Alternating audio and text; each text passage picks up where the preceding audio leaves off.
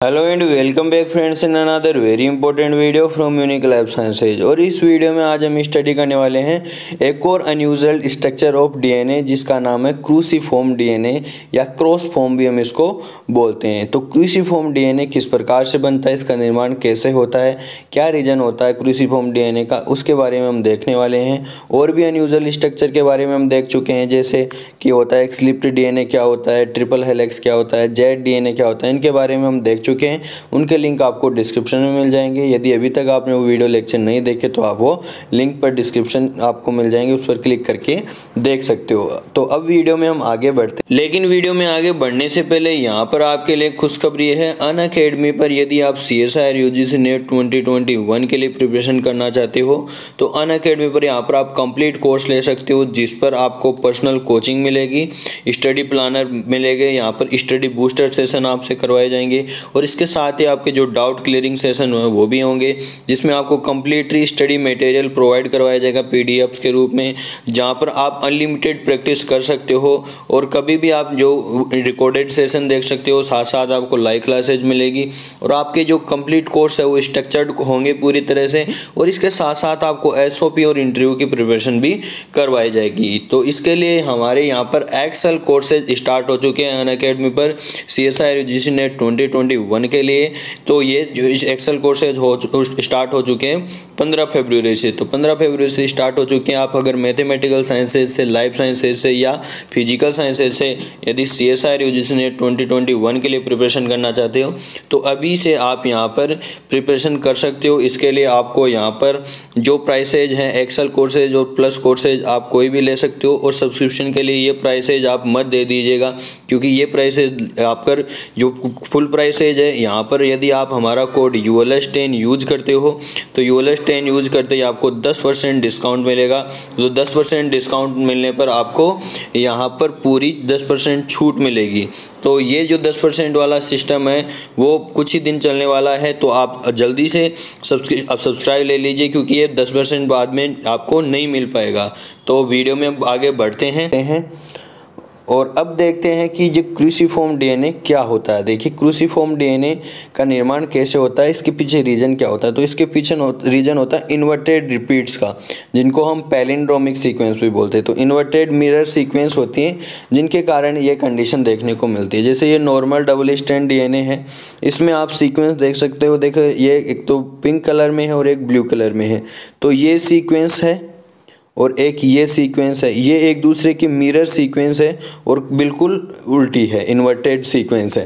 तो ये सीक्वेंस और यहाँ पर देखो तो आप कॉम्प्लीमेंट्री सीक्वेंस है।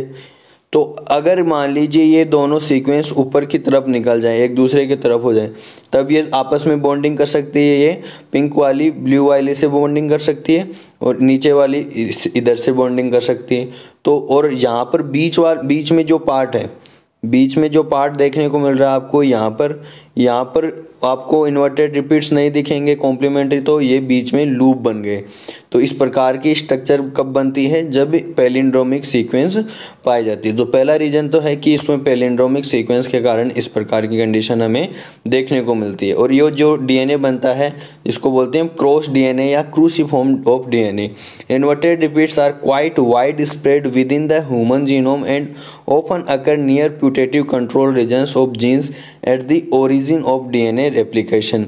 तो यहाँ ऐसी कंडीशन ORIC में हमें देखने को मिलती है और जीनोम में भी कई जगह पर हमें देखने को मिलती है। Cruciform structure eight origins of DNA replication in mammalian cells have been shown to recruit cruciform binding proteins that function during the initiation of DNA synthesis.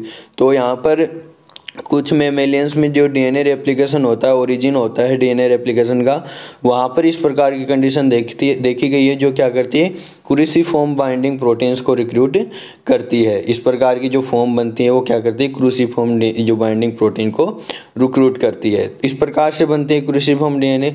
जैसे आपको देख सकते हो कॉम्प्लीमेंट्री सीक्वेंस है, इसकी बिल्कुल मिरर सीक्वेंस है, इन्वर्टेड सीक्वेंस है लेकिन मिरर सीक्वेंस है।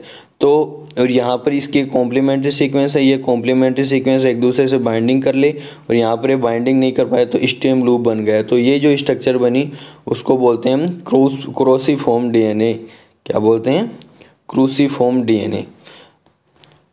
The existence of inverted repeats in double-strand DNA is a necessary but not a sufficient condition for the formation of cruciform structure. तो यहाँ पर जो एग्जिस्टेंस ऑफ इन्वर्टेड रिपीट्स है ये रीजन है but not a sufficient condition. एक केवल ज़रूरी नहीं कि इस कंडीशन में ही जैसे इन्वर्टेड रिपीट्स हो गए तो ये ज़रूरी है नहीं है कि ये बनेगा ही, इसके लिए और भी कंडीशन की आवश्यकता होती है।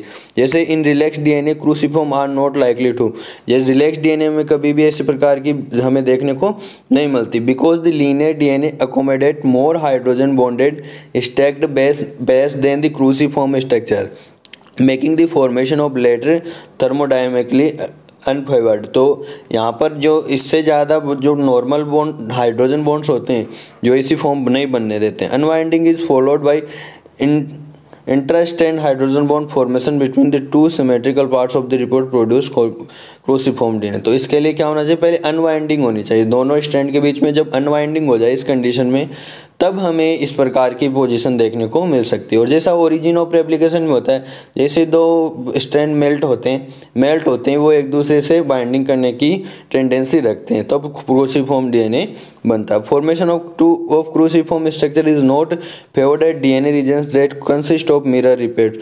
इसका मतलब ये नहीं कि जहाँ भी रिपीट सीक्वेंस होगी वहीं पर बनेगा। हाँ ये तो है कि बनेगा रिपीट सीक्वेंस में, लेकिन सभी रिपीट सीक्वेंस पर नहीं बनेगा। सच structure would be constructed from parallel rather than anti parallel DNA strand.